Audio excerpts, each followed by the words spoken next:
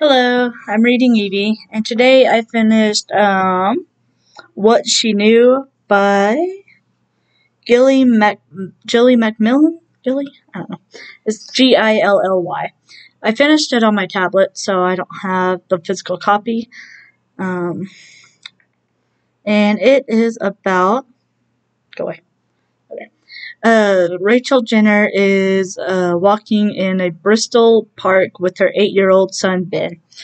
When he asks if he can run ahead, it's an ordinary request on an ordinary Sunday afternoon, and Rachel has no reason to worry until Ben vanishes. Police are called, search parties go out, and Rachel, already insecure about her recent divorce, feels herself coming undone.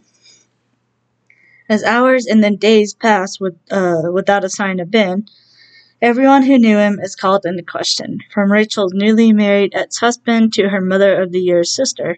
Inevitably, media attention focuses on Rachel too, and the public's attitude toward her begins to shift from sympathy to suspicion.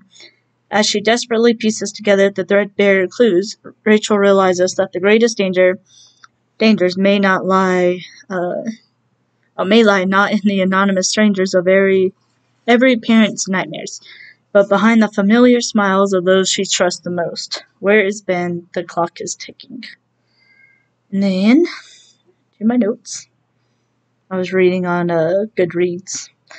I have 26 notes on this, thoughts on this. It's quite a few.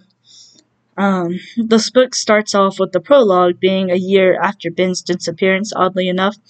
Although I'm finding it funny that the last book I read had a Ben for the child, and so does this one. It was the lucky one, for those of you who didn't see my last video. But the mother was thinking about how everyone asked her if she had any intuition that her son was taken, and of course she said no. And for some reason, that gets her hated on. She's not a psychic, though. She's human. And I guess people forget that about mothers. So it goes on to the day of him being kidnapped. I said, I hope he lives. I wonder who took him. And I said, I kind of doubt he will live because we keep getting in the head of a detective on the case, and he's been having insomnia and panic attacks after the case, which we find out why later on. Was it about Ben? Who knows? Jim said that he was single when he was talking to the psychiatrist he was ordered to see.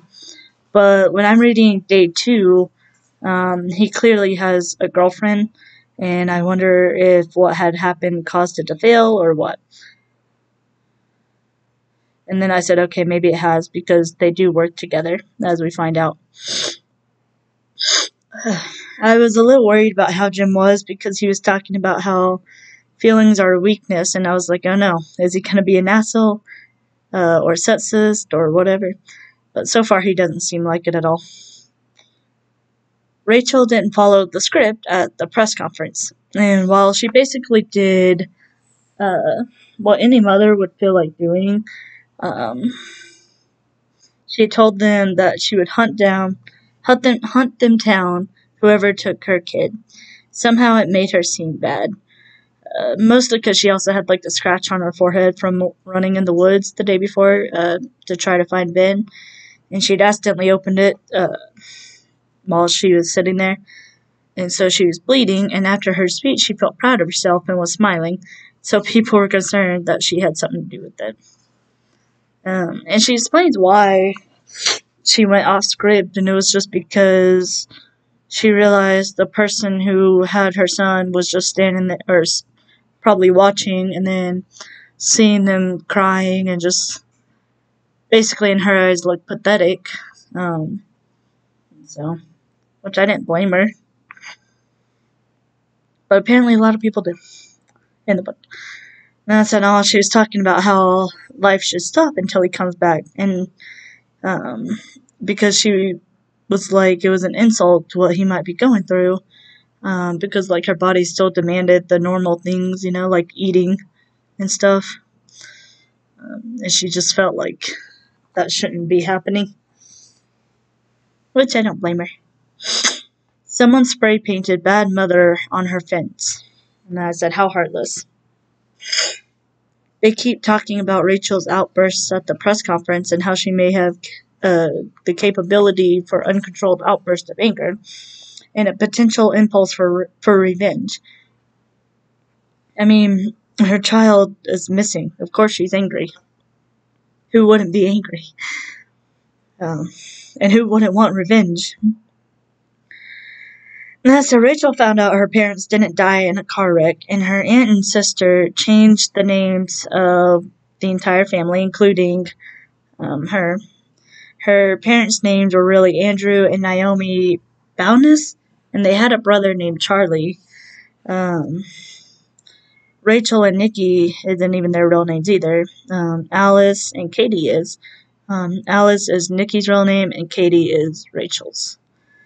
Apparently, her parents killed Charlie and themselves because Charlie was terminally ill and with no support system. And then Nikki is starting to get mad at Rachel for whatever reason and was like, "You are ungrateful, difficult, irresponsible, and clueless." Yeah, if you lie to someone all their lives, they'll be clueless. And she's talking about like how she was ungrateful or whatever. And I mean, she had no reason to know that she should be grateful or anything like that. Nikki was kind of annoying. Emma was telling Rachel, Emma the, did I mention Emma yet? Well, she was Jim's girlfriend. Yeah, Jim. She was their family liaison officer. She was telling Rachel she didn't want kids because Rachel had asked if she wanted them. And Rachel was like, "You know that already?" And like, I'm not saying she was trying to be rude, but nobody asks that when someone says they do want kids. I said the double standards is annoying. And then I said, "Oh no, the cops received a letter from someone that said John Finch will now understand how it feels to lose a child. It served him right. He has been arrogant and now will be humbled. By medicine, life may be prolonged, yet death will seize the doctor too." So I'm obviously guessing a patient of his has died, and the parents or a parent is taking it out on his son, which is quite sickening. And then we found out that the letter wasn't even from the kidnapper. It was from a man who did lose his kid, but we knew he couldn't have done anything because he has a hospital bed in his own home, and he's dying. But the fact that he wrote the letter just still disgusted me, whether he could have done it or not. Because who wishes harm on a kid for that? I guess it's one of those you'd be surprised things. Rachel thinks it's someone at his school, and honestly so do I, because she's going through like his schoolwork from the first semester, and he had drawn their walks in the woods, and they do it every Sunday, so it makes sense that it's someone who knows their routine. The cops had suspected the teacher's assistant, but I'm kind of sussing the teacher. And I said, Emma is the leak to the blog. So why the fuck would she do that? I wonder if this is why they break up. And it was. I wrote later that it was. Because there's like a blog that was like, "Where is Benedict Finch?" And they just keep writing like about the case and stuff, and basically implying that the mother did it, and the comments are always bad on there, also thinking that Rachel did it. Someone threw a brick that said "bad mother" through Rachel's window. John had chased the person because he had been over at her house, and he had ended up being attacked and is now barely alive at the hospital. He ends up making it through though. Like after or near the end of the book. Now, I said Katrina is pregnant, but John doesn't know. Katrina is John's new wife. And then at the end of the book, it's a little girl named Chloe. Apparently, Nikki hasn't been living at home like she said she was. She was at the cottage that belonged to the family, her family. Rachel and Ben were actually supposed to go there and be with Nikki and the girls for vacation in the beginning of the book. But yet the girls are living at home too. She left her husband and kids. She left Rachel supposedly take care of her girls, but I'm starting to guess that she has been there. Rachel got on Ben's favorite game, some football thing online for kids, and thinks he was playing because she couldn't get into one of the accounts. And I said, I wonder if he was. He was. It was him. We find out later on. So apparently Emma lost her sister when she was 6, and the baby was 2, the sister. Her dad told her to watch the 2-year-old while he went and mowed, and she went to the bathroom, and when she came back, the sister was gone. And she found her at the side, or in the side of the bed, where the 2-year-old got stuck and then suffocated. The dad had blamed Emma for it. So sadly, Emma had to grow with that, but knew as an adult that obviously she wasn't at fault. Which she wasn't. She was a child, and didn't know you could die from that kind of stuff. She held that grudge and put it on Rachel, though, and felt she should have been punished for letting Ben out of her sight. She feels remorseful, though, for her mistake and knew she was wrong, at least. Which, I mean, honestly, if you grew up with a dad who blamed you, a 6-year-old, for your sister's death, it kind of made sense. The teacher said something about Ben's nunny, which is his blanket, I guess. This book is also taking place in London, because apparently I can't escape London, except for when I read Nicholas Sparks. The book I'm reading now is set in the States. But Rachel said that it was his blanket. So, like a child's blanket kind of thing. Like, I think a baby's blanket. Ben wouldn't have spoken of that because he was embarrassed of it, which is why I thought it was a baby's blanket. But somehow she knew. Rachel tried telling one of the cops that, but of course they just think that he told her, because she did help them out when the divorce happened. Like I said earlier, I'm definitely sussing the teacher. And yeah, the teacher had a room that was hidden, and in it was a little boy's room with clothes that said age 8 on it. Luckily, the mom was able to call 999. So weird to say, other than 911. I'm hoping they find him, and she's not in trouble for stealing the keys and going in the teacher's flat. Which, as far as I know, she wasn't. Because that kind of did prove that it was her who kidnapped him. Someone had found Ben in just his underwear in the woods, and he's freezing cold, unconscious, and barely breathing.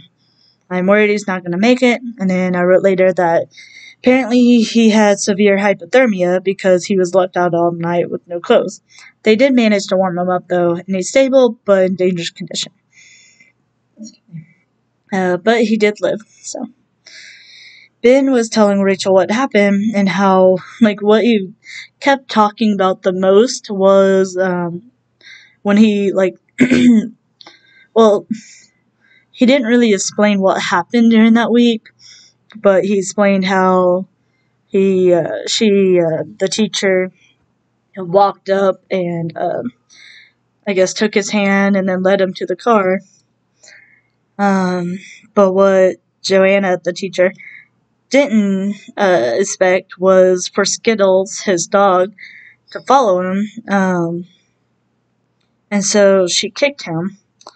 And that is what Ben focused on the most, was her treatment to the dog. But that was also when Ben realized that something was wrong. But that was all my notes. It was an okay book. It was kind of boring. It took me most of the week to finish it. And I wasn't busy this week either. I had some clients, so. But it was an okay book. I stuck with it mostly because I wanted to know what happened to Ben. And I mean, it was good. It wasn't the best, but I liked it. It was good. Let me know if you read it and what you thought. Subscribe, like, and share. And follow us on TikTok. Same names, Reading Evie Etsy's Live, and follow his channel.